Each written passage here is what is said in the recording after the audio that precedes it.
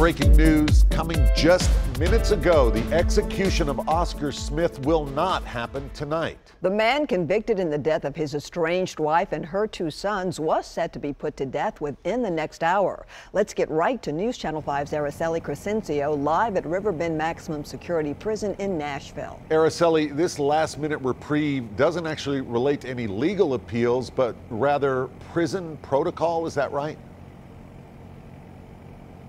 That's right, Vicky Rory, a last-minute situation here at Riverbend Maximum Security Institution. At 7 p.m., Oscar Frank Smith was scheduled to be executed, but now all of that has changed. The governor just sent this statement. I'm going to read it out to you. Quote, due to an oversight in preparation for lethal injection, the scheduled execution of Oscar Smith will not move forward tonight. I am granting a temporary reprieve while we address Tennessee Department of Correction protocol. Further details will be released when they are available.